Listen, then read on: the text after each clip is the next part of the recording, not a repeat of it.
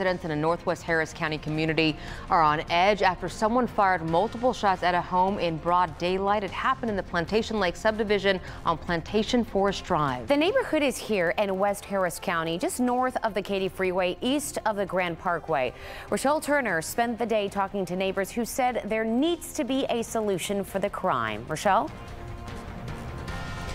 Daniela, Lisa, this community is full of kids who play in the streets, some riding their bicycles. This home right here behind me has bullet holes on the side of their home from a shooting that happened in December. Meanwhile, this family that just moved in about a month ago, they said they fear what could have happened when those shots rang out on Monday.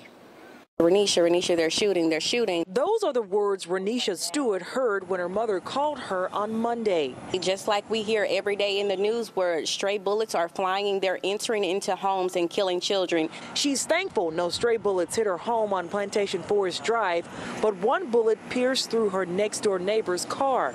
So the people had to be coming from this direction if the car is shot right here. According to the Harris County Sheriff's Office, someone fired multiple shots at this home where a bullet hit the car in the driveway. The homeowner told officers he walked outside to meet a friend, and two other people walked up and started shooting. I have a 7-year-old and a 10-year-old, and so he was outside when this was happening. I was screaming bloody murder. This resident, who doesn't want to be identified, says her home was hit by stray bullets last year. This was Christmas Eve. They shot up our house from that direction, our neighbor's house. Residents say some families are moving because of the crime, but Stewart says it needs to be addressed. I think that we as a community, we as a society, we as a nation, we need to do better.